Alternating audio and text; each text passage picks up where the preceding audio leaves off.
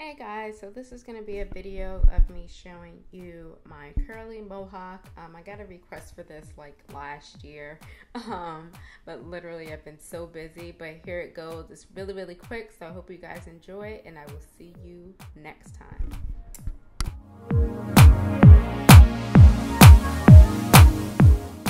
So first I'm going to be starting out with my hair in 2 puffs. That's usually how I sleep, and then I'm just going to take it down and spritz it with some water so that I can loosen up my curls, kind of pop them back into place.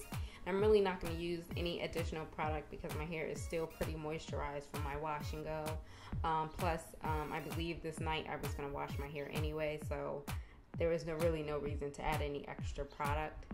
So I'm just spritzing it and getting it nice and loose, and so that my hair is a little bit more removable. And I'm just gonna rake that through, not rake it through, but you know what I mean, smooth it through. Give my hair a nice little shake. And then I'm gonna take one of my headbands that I use for my puff. Now I use a headband because it's the easiest for me to actually keep my hair up and stop from falling.